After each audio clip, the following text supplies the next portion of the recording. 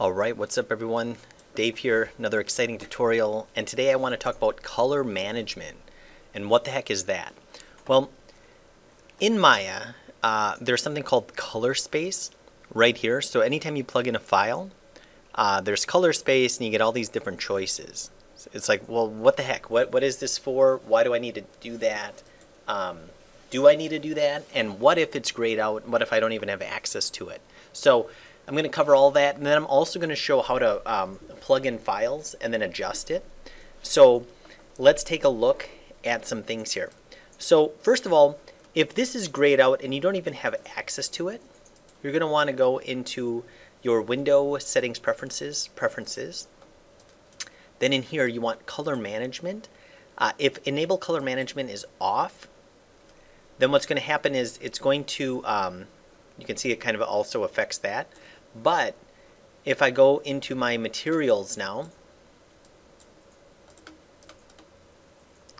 and if I look at the materials, so if I go in here, and if I click on this, you can see that I don't even have access to this. So you want to make sure that you have color management enabled. And when you have color management enabled, you should now have access to this. Okay, there, I have access to it, and it's going to work out. So let's kind of talk about the base rules here of when do I do it, and why do I do it. Well, first of all, the why is because if you don't do it, it's not going to look right. Okay, so I think that's the easiest way to think about it. But let's talk about when to do it and when not to do it. So, okay, so in color, okay, I'm just going to go ahead and go to, let's say here. So color,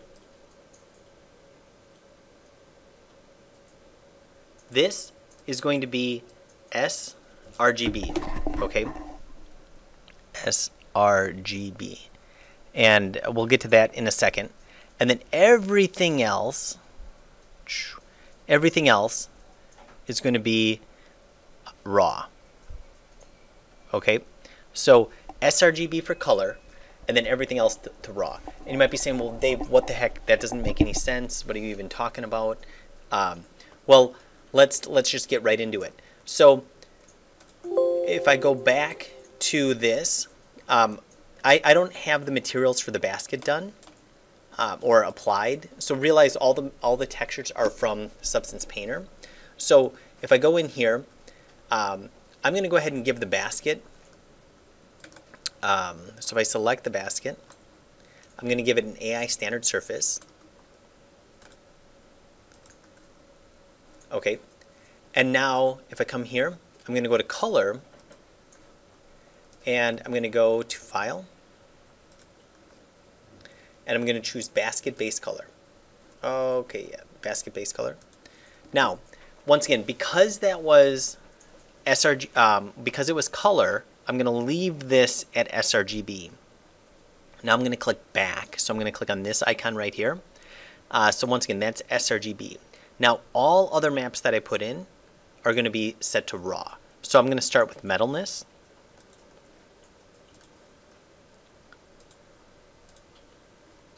And basket metallic. Okay. Now once again, I'm going to set this to raw. And when I set it to raw, I also want to go down here to color balance and make sure that alpha is luminance is checked. Once again, if you don't do this, it's not going to look correct. Okay, so raw and alpha is luminance. Now I'm going to go back up here, go back, and I'm going to plug in roughness. So I'm going to go here, plug in my roughness, and then I'm going to go here. I'm going to do basket roughness. Okay. And now I'm going to switch this to raw. And alpha's luminance is checked. Okay. Now I'm going to go back again. And I'm going to put on the last one. If I open up geometry, I'm going to go to bump mapping. I'm going to go to file. And I want to make sure that this is set to tangent space normals. and then I'm going to go here. Okay. Now I may be saying, well, Dave, I'm going to outsmart you. I don't want to forget. I'm going to switch this to raw first. Now watch what happens if you switch this to raw first and then you put on the file. So basket normal. It goes in, but I feel like Maya just hates us. Maya makes this work really hard. So once this loads, and just taking a little bit of time to load, once it loads, it's going to automatically switch this color space back to sRGB. Okay, so I can see that it's loading. You can see that it automatically switched it. So if we didn't notice that, we'd be out of luck. You can see how the basket looks weird just because I didn't follow those rules. So I'm going to switch it here. Now it's going to stay, and you'll see that the basket will look better in a second. I think it's a little slow because it's trying to update at the same time that I'm doing this. You can see that it looks better now. And I also want to make sure that alpha is luminance is checked. Okay. Now you might be saying, well, that's all good, but I've got a lot of materials on here. How am I going to kind of organize and keep track of all of that? Well, I'm just going to hit stop for a second here, and I'm going to go into my Hypershade. And here is the frame of the motorcycle material. I can click on the input-output connections. And now, what this is showing me is this is the material of the frame of the motorcycle. And then these are the files. This is the roughness file, the base color, the normal, and the metallic. And if I click on this, right here, conveniently, it gives me just what I need. I can see the color space and alpha's luminance. So I can see that the bike roughness is set to raw and alpha's luminance is checked. Base color, sRGB. Normal, raw, alpha's luminance. Metallic, raw, alpha's luminance. That's good. Now if I had another one, here's the motor. I can just click on this and it's going to update this. Okay, so now what I can do is I can say, okay, here's the normal map, raw, alpha's luminance, base color, sRGB, raw, alpha's luminance, raw, alpha is luminance. Okay, so you can see how fast it is to check your materials. Now, I would have to go through and I would want to make sure all my materials are named so I could check them easily like this. Okay, the other thing is that let's say for whatever reason, you know, I want to look at my motor material and then I want to look at my frame material. I could click on the new tab right here and then I could go frame and I could click on input output connections. Now I could toggle back and forth if I wanted to, for whatever reason, check out both of them. And so if you go to one and it deletes the other one and shows the new one, it's not really deleting it, obviously. It's just kind of, you're just kind of showing whatever you want to look at here. The other thing with this color management system, okay, and this is kind of falls in the same category, is that I'm going to close this. And if I did a real render of this, okay, so if I hit render, this might take a little bit of time, so I'm just going to pause the video. Okay, you can see that I saved you 30 seconds of your life not watching that render. And if I come up here, this is actually color management right here, this on. So there's a couple different color managements. I feel like color managements with the files that we're putting in here. And I want you to think about it this way. If color is important, we're going to keep it at sRGB. That's why we put color at sRGB. And color is not important for all these other ones. It's basically a gray scale that's driving the effectiveness of that particular channel. So that's why all of those are set to raw. You could, okay. Now, with maybe one exception here, so in admission, I can see that like if you have emissive lights or something, because the color is important, you would want to keep that set to sRGB, okay? But once again, color is not, or I'm sorry, on all these other ones, color is not important. That's why it's set to raw, okay? But a few other things here is that this is a form of color management, and if I turn it off, it's going to look really dark because there's no color management.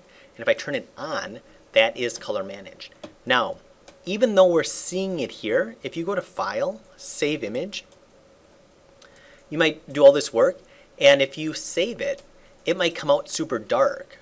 And you're like, wait, what the heck?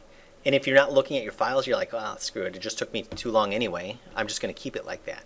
But what's happening here is if you go like this, save image, you want to make sure that this is set to color managed. If you set it to raw, it'll look as dark as it does with this off. If you set it to color managed, it's going to look exactly like what we're seeing here. So I feel like that is something else you have to be aware of. Okay, now what's even worse is if you have this set to raw here, and if you do like a turntable, it's all going to be dark. It doesn't matter how light it's showing here. If it's color managed here, it doesn't matter. It matters really what your save mode is here. Okay. The other thing is, I guess, if you went like this, save image, yeah, you can also check it right here. So if you didn't go to the option box, and then also in your render settings, the color management, well, let me see. Okay, so it says the color space right here. You can see it says use view transform or use output transform. So I feel like using the view transform, I believe that's what I'm saying is right here. Okay, whatever you have selected here. For that. Now, once again, I know that's kind of not that exciting to think about. And there is one exception to this rule. Okay, remember I said color is going to always be sRGB, and then anything that's not color is going to be raw. Well, there is one exception. This image-based lighting that I have on here, you can see this globe. If I click on this, you'll notice that I put a color or mapped a file onto color, and this is a color image. However, the color space is set to raw, and you would think that it would be set to sRGB. Well, the reason that this is set to raw is because this is an EXR file. So what the heck is that? Well, an EXR file is a 32-bit image, and I'll probably do a video at some point about 32-bit image, what that means. But basically, a 32-bit image is a more complex kind of color image that doesn't need to be set to sRGB. It has to be set to raw. And when I say, you could also set it anytime you set it to raw. I feel like you could also set it to linear. It doesn't really matter. But I'm just going to keep it at raw. So once again, that's the exception to the rule. So hopefully that was helpful. Hopefully that didn't make it more confusing. But I think that if nothing else, just kind of write those things down and take notes of that and then just follow it. And I think what will happen is that your renders will look better because of it. And then later you can kind of like get into the details of why. But I feel like don't focus necessarily on the why. Just kind of do it for now. And like I said, hopefully the renders look better. So hopefully that was helpful. Put any questions or comments below. Thank you.